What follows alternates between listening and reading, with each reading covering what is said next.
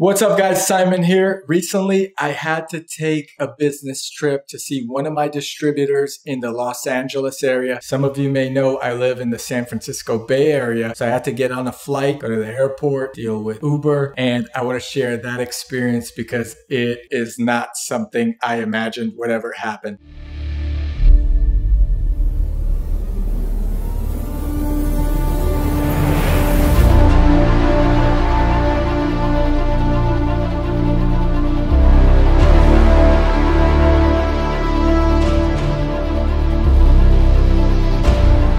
So I flew into Burbank, California, which is my favorite airport if you are in the Los Angeles area. It's just a lot easier to get in there and get out of there. So before taking this flight, I was worried. I was worried about the travel restrictions that the state of California had. Now, this was about 2 weeks ago. I didn't know what I should bring with me in regards to travel. I did get an email from the airline. The most important thing was you needed to come to the airport with a mask. You needed to cover your mouth. That was a requirement. They said if you don't want to wear a mask, you don't have to travel. So with the travel restrictions, I was thinking, hey, the prices are going to be super cheap. I'm going to be able to get in and get out and not pay so much money because I don't know of anyone that's flying. However, that was not the case. I actually paid double for my airline ticket, and I couldn't understand why until I got on the airplane. On the way there, I was having a hard time finding a ticket. And on the way back, I was having a hard time finding a ticket that fit my schedule because less flights are happening. So for now, hit that like button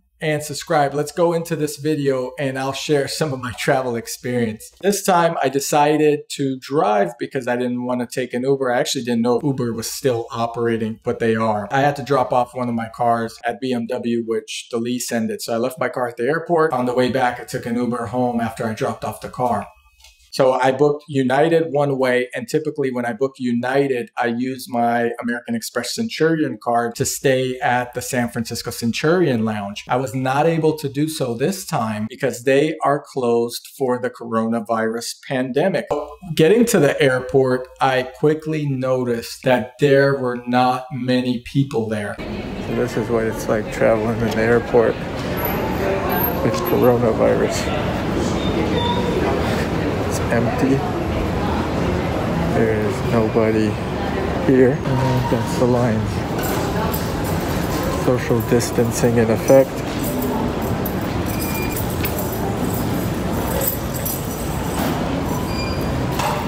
I also noticed someone sitting by the door handing out masks as well as sanitizer. There was only one line open to get into security checkpoint. I am a TSA member or global entry member. I have Clear, which is a benefit of being an American Express Centurion member. And neither of those two lines were actually open.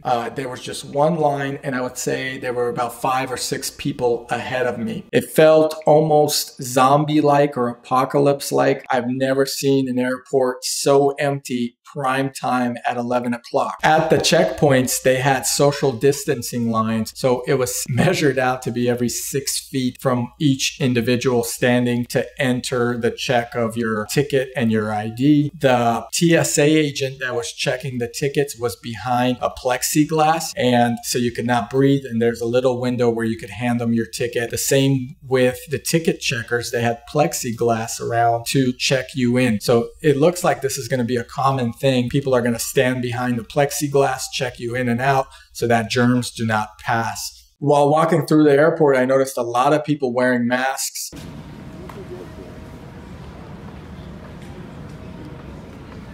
Also not wearing their mask, but having it on their face, but maybe they would have it on their forehead or down below their neck. A lot of people actually had their masks uncovered at the airport as well. On a Thursday at 10 a.m. at the airport. There's nobody here. This is SFO, United Terminal.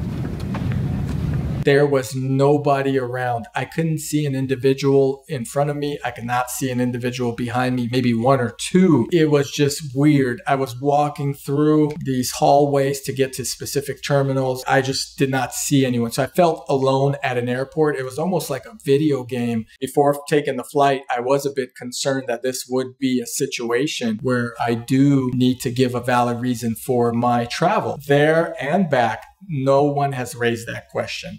While waiting at the terminal and sitting down, because all the lounges are closed, a lot of the restaurants are closed. In fact, they had like 2 or 3 restaurants open. There were limited choices in comparison to an average day. All the shops were closed, so the only thing they had open was similar to what a convenience store is. So you could get water, gum, and something to read or snack on. While waiting at the terminal and sitting there, I noticed a professional photographer taking pictures as they would check into this United flight. I found that to be awfully weird. I have no idea why he was there. Maybe they're encouraging travel, or maybe they are publicizing. I don't usually trust the news so much, so it was odd to me that someone was taking professional photos of random people boarding airplanes. So as I got onto the airplane, I figured out why my ticket cost so much money. It is because they are social distancing each seat. No one sat next to me in either the middle seat or the aisle. I had the whole row to myself. No one was in front of me. No one was behind me. And then a couple rows after, there were other individuals. It was the creepiest, weirdest thing. I've actually did not have a single person sitting behind me. Only a few people in front. I'm talking 5 people to fly all the way to Los Angeles. So the profit in that with the airline must be 0 or negative. And that's why the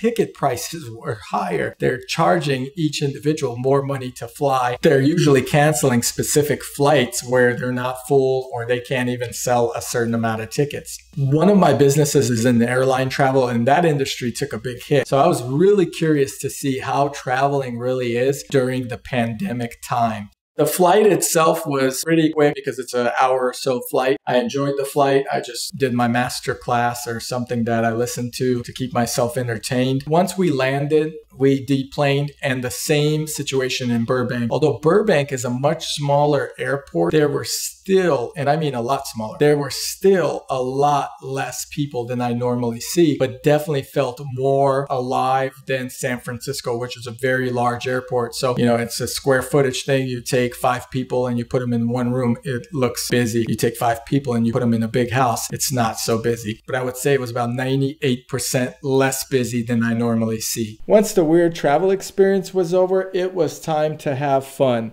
I got picked up at the airport by my friend with his Lamborghini Huracan with the coolest license plate, Motivate. I asked my friend if he could drive me to a barber shop that he knew was open, and we ended up going there. In fact, we actually had to sneak in the back because the front door was locked and their window display was covered up, while across the street people were buying marijuana freely. Found it odd that a barber shop has to remain closed, but you could buy weed. We then stopped by R1 Motorsports, which is one of my clients, and we got to see some of the most exotic cars and the coolest artwork I've ever seen at a shop, which included a bunch of Marvel characters. I really admired this artwork, and it's something we're gonna do when we build out our studio in our new place. Overall, the trip went well, and I got to end it on a high note driving this beautiful Lamborghini through a tunnel.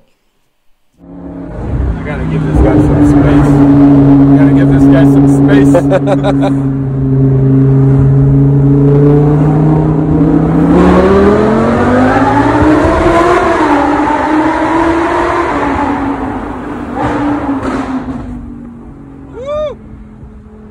So driving that thing was an exhilarating experience. As you could see in the video, the smile on my face was something that a kid feels when he gets a new toy. Going through the tunnel was wild. This car gets a lot of attention, and it was just a pleasure to drive. And the best part is we got to have a beer in Santa Monica Beach and enjoy this beautiful ocean view with not so many people around.